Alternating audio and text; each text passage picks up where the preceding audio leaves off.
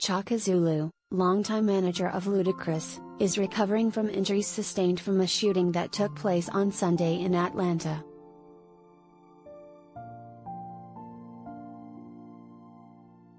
According to an incident report filed by the Atlanta Police Department on Monday, officers were notified around 11:35 p.m. on Sunday that multiple persons were shot at the location of 2293 Peachtree RD.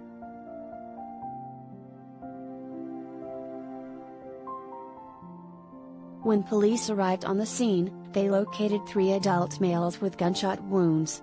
One victim was pronounced dead after the victims were transported to a local hospital. The Atlanta Police Department did not disclose the identities of the victims.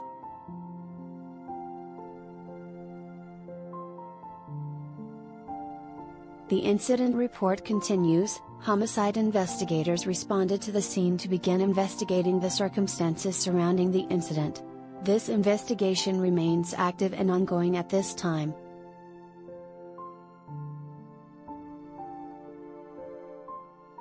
Per a tweet shared Monday from Atlanta News reporter Michael Sidon, former Atlanta Mayor Kasim Reed just sent me the following statement on Chaka Zulu. "We are fortunate to report that Chaka Zulu is in stable condition and recovering.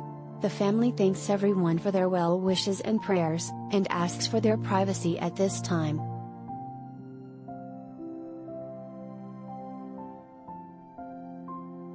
Ludacris and Zulu have been acquainted for more than 2 decades.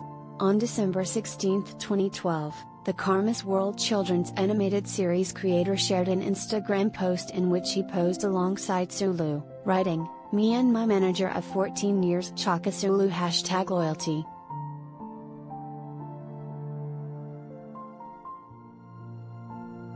Under the guidance of Chaka Zulu, Ludacris has released 11 albums that landed on the Billboard 200, including 2 number ones and a total of 8 top 10 LPs. Ludacris has also appeared on the Billboard Hot 100 56 times.